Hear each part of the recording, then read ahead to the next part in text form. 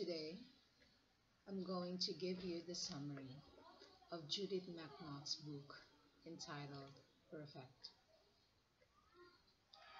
The novel begins presenting an 18-year-old Zach Benedict being cut off from his luxurious life by his grandmother to teach him a lesson of self-reliance. Eventually, Zach has embarked a journey in show business and gained prominence as an actor turned film director. Rachel Evans, whom Zach married, has exploited an opportunity of their unison for fame in the same industry. She therefore denies him children, in which he was deceived beforehand, dooming Zach's familial intentions. Another protagonist in the novel, Julie Matheson, was once a ruthless, streetwise rascal chap, has been adopted by the Matheson family, in which her upright values are formed, as she was raised where love blossoms abundantly, which she never had. Julie has fashioned a perfect life in their town as a teacher to disabled children and illiterate women. Zach, who happens to be directing a film, Destiny, starring his wife Rachel, learns that she cheated on him with her co-actor Austin. Enraged, he cursed them atrociously, yet he has to finish the film before its screen appearance deadline. In a scene wherein Zach, who also is one of the casts, has to shoot Austin, but as a director, he changed his mind by having Rachel dead instead to make it more appealing and dramatic to the audience. This is the part where an awful, evil plan is lurking to happen, as it turns out that the gun that Zach fires to Rachel contains real bullets, which caused her to die instantly, with no trace of other suspicious intent. The witnesses of that film were deluded to believe that Zach is the only person liable to the death of his wife.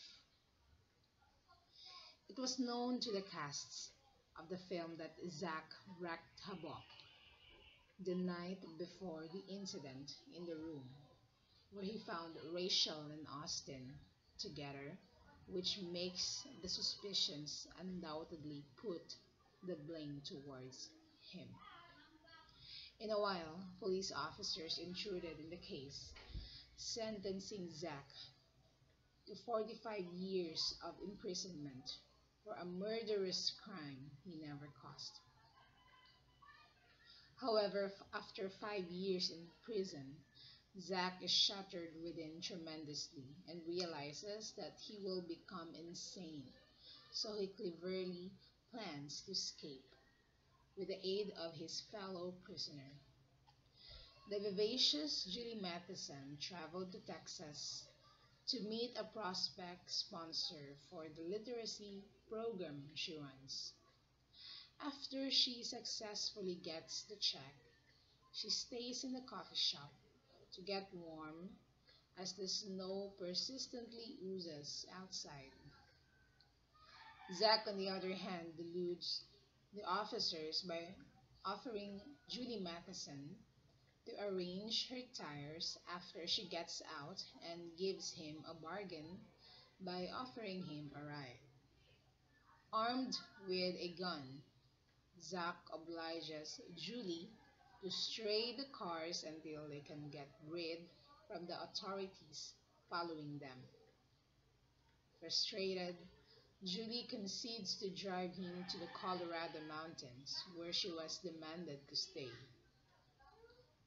As the day passes, they get to know each other and later fall in love unexpectedly.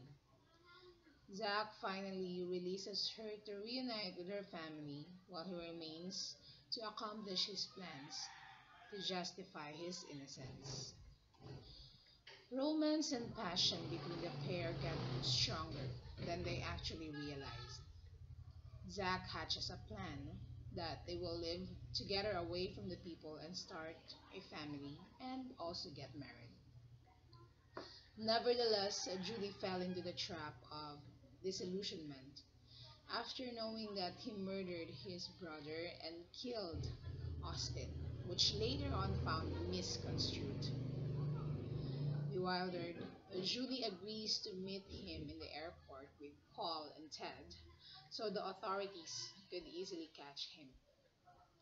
Series of events happened and Zack was freed from the criminal charge after the real murderer of his late wife was unveiled. In his fury, Zack envies Julie by lavish parties, which she was never invited to. Matt and Meredith Farrells gave Zack a copy of an amateur videotape where Julie was filmed crying hysterically, which touches Zack's heart and guilt. The two forgave each other and realized that their love for each other is genuine, realizing that even at Zack's lowest point in life, Julie risks accepting and loving him in his dangerous situation. Later on, Zack marries her and lives happily with their newborn baby boy. So that is the summary of Judith McNaught's book entitled Perfect.